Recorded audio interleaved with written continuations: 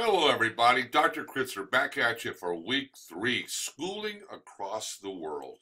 And I just want to alert you to a few things for the week. We have our first virtual meeting on Thursday at 5 o'clock. I will send you a link to that meeting. And if you can't make it, no problem. I will tape it for you, okay? Now, what's due at the end of this week? If you take a look at the course content, and this is where we are right now, you will notice that in addition to our first virtual meeting, let's take a look at the assignments. You will have, first of all, your reflection. After the virtual meeting, I'm asking you to complete a reflection on that virtual session, so I know how you thought it went and how we can make it better for next time. Also, if you aren't going to be able to attend and you'd like to submit some questions in advance, here is a thread for you to do so.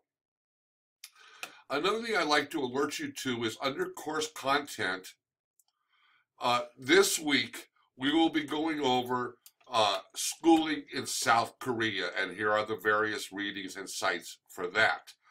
Last week we covered the first chapter, and in that chapter there were some very important comparison points that I want you to be familiar with, and those started under major themes on page 14, major themes.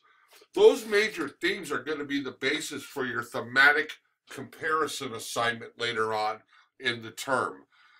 Some of you have asked me about the community forum.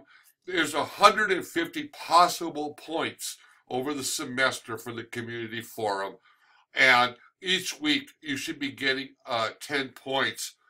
You should be submitting one substantive post per week. I'm here for you. If you need me, send me an email or ask me a question on the embedded chat. Hope everybody's doing well. Stay warm, and we'll be looking forward to seeing you at our virtual meeting. Bye, everybody.